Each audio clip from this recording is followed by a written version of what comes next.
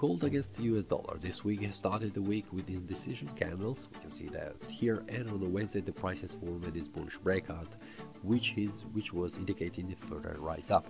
And this is what has happened. The price continued to rise in value, and on a Thursday something has happened on the market where the price has gone down, closing with a bearish candle, and will continue to fall down in value on a Friday. The price has stopped just here at this support level 2160.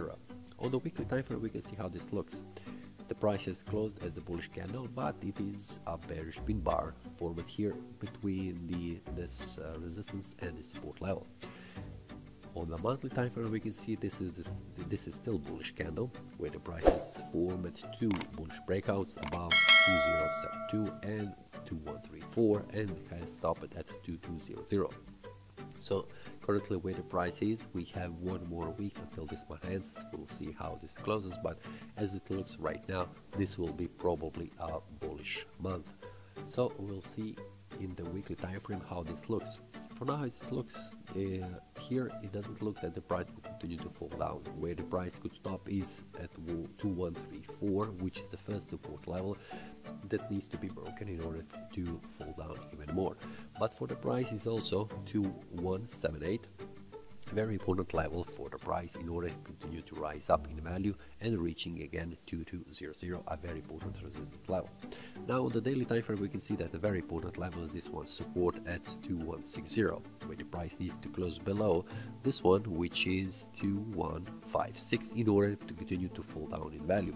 And the first step where the price could stop is this one here, which is 2148. We can see these lower wicks.